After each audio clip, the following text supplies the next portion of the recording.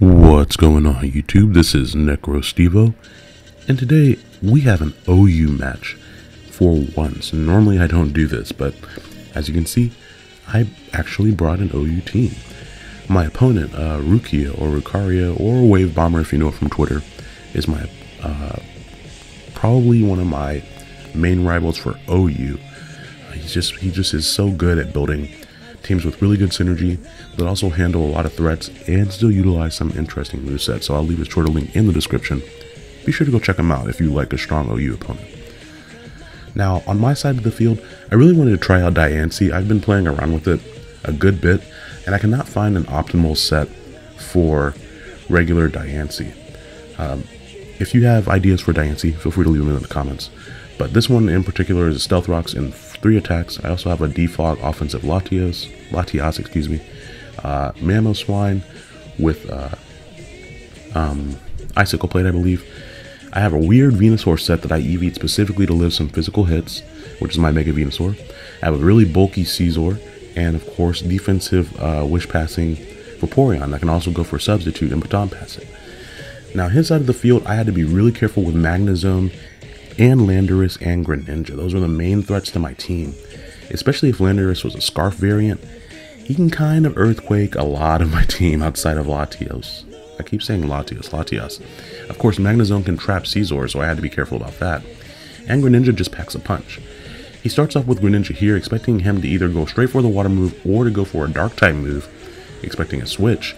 I switched out to Vaporeon, but Grass Knot hits me really hard. You don't often see that move on Greninja, just because Rotom's so popular and Rotom's not very heavy. Now, expecting him to over-predict on the next turn because the 2-hit KO is obvious, I decided to stay in and go for a Wish. He actually ends up going for Ice Beam, so that does work out. It takes a little bit more Life Orb damage. And now, I was hoping he'd switch back to a Water move, but he just goes for the Grass Knot again, maybe expecting him to switch to Diancie. I'm not really sure there. But, either way, Caesar gets his HP back, and now I can threaten him with a Bullet Punch. But we're just going to go for a U-turn because the switch out into Landorus is really, really obvious. And it actually does that, which is good because now I can see if he has leftovers, or if I don't see an item, we can see if he has Choice Scarf or Choice Band, something like that later on. So we actually do see leftovers, which is good and bad. Of course, that means he is a more defensive variant typically. I wanted to bring in Mammo Swine just to threaten him and force him out and not let him set up his Stealth Rocks. I figured he would switch, so I went for Icicle Crash instead of Ice Shard. And boy, howdy, does that do a lot to Gyarados, even though it was -1 and neutral. He does Mega Evolve. I just went out expecting him to use a Water type attack, but he just goes straight for the Mold Breaker Earthquake. Maybe expecting the Latias to switch in to resist Earthquake and all that good stuff. I bring in Mega Venusaur, or Venusaur, and use this as an opportunity to Mega Evolve because I really needed the added defense so I could switch Venusaur in easily. And I knew Gyarados sometimes carries Substitute because Substitute and Dragon Dance, pretty common set. Although I didn't know if he had it, so I just went straight for that instead of trying to put him to sleep or Elite Seed him or anything like that. I am fortunate that my Venusaur basically walls his Conkeldurr. Poison Jab won't do much, Knockoff won't do much, I resist Drain Punch, and of course Ice Punch is doing neutral damage, so not that worried about Conkeldurr. Normally that thing's a big pain in the butt. I just decided to stay in. He switches into Magnezone, then doubles out to Latias, expecting Earthquake. He was just scouting to see if I had it, so that worked out in his favor. I was hoping he would just drop a Draco here, because that's what Latias likes to do, is just drop Draco Meteors. But he was wise not to do so because I have a Diancie. I thought I would take that Psyshock a lot better than I do, just because of Diancie's side defenses, but having low HP really doesn't allow that to happen. So Diancie goes down without doing a darn thing in this battle, which sucks.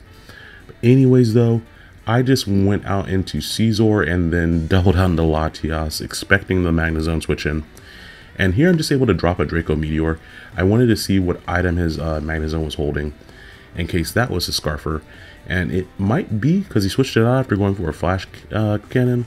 I just went for Recover to get my HP back because I had a feeling Landorus was coming in, and there wasn't much that I could do to it. I could use Draco Meteor again, but it wouldn't really do that much damage.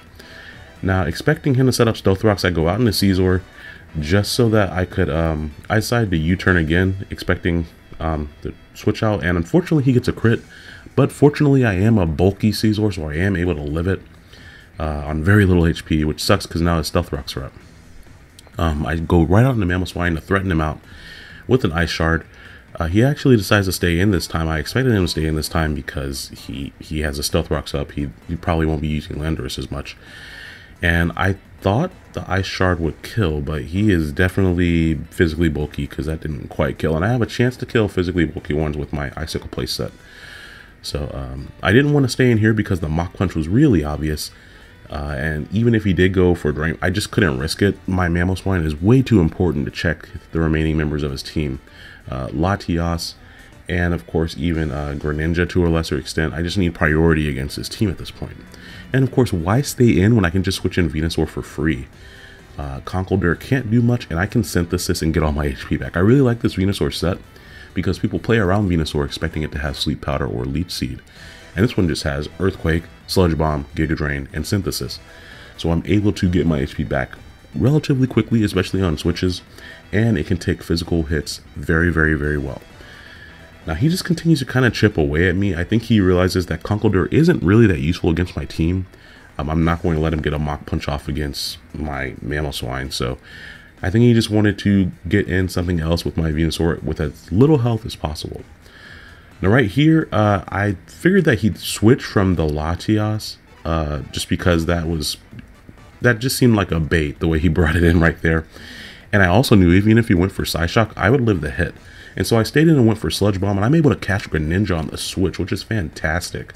I was actually expecting him to switch out into... actually, I wasn't expecting Greninja. If I had expected that, I would have gone for the Giga Drain. So I was able to hit him with a really strong neutral hit just by staying in. And we see there that the Psyshock does not do that much damage, just because I'm physically invested. And knowing that I could live it, I just stayed in and went for the Sludge Bomb. I was hoping that he'd overpredict and switch out, and I could Synthesis up, but he actually just goes in and takes out my Venusaur. But that's okay, because my main point in doing all that was to put Latias at a range where I could easily take it out with Mamoswine, and that's exactly what happens right there. Now right here, I was hoping he'd overpredict again. I just stayed in and went for another Ice Shard, because I needed to make sure I put Gyarados at a range where my Caesar could KO him with the Metal Coat choice, a Metal Coat boosted Bullet Punch. So he's definitely in that range now. And at the very least, all he has left is a Greninja with a tiny amount of health. So all I have to do is hit a Draco Meteor and then finish it off. But unfortunately, I missed 2 Draco Meteors in a row. And I'm able to KO him with my Caesar. But he still has his Magnezone. And I really needed to KO that thing first. But I went for the Superpower on the off chance that he wasn't Scarfed. But hey, he probably is, or he's just running some speed investment. So that kind of sucked, the hacks in that battle, but that was just one of those battles where I was just really happy with the way that I played. I don't often play OU just because the metagame is kind of trite to me. Everyone kind of uses the same things.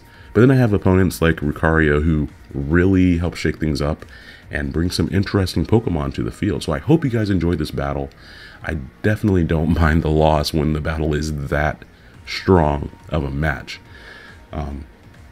Missing the 2 Draco Meteors there at the end was kind of unfortunate. I'd love to hear if you guys have any stories of hacks on the very, very, very end of the battle where you probably could have won.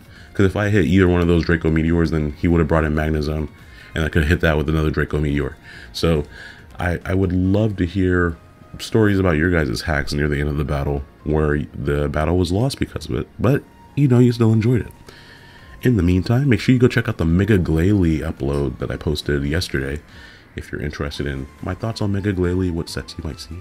And I will see you guys later. Alrighty, bye-bye.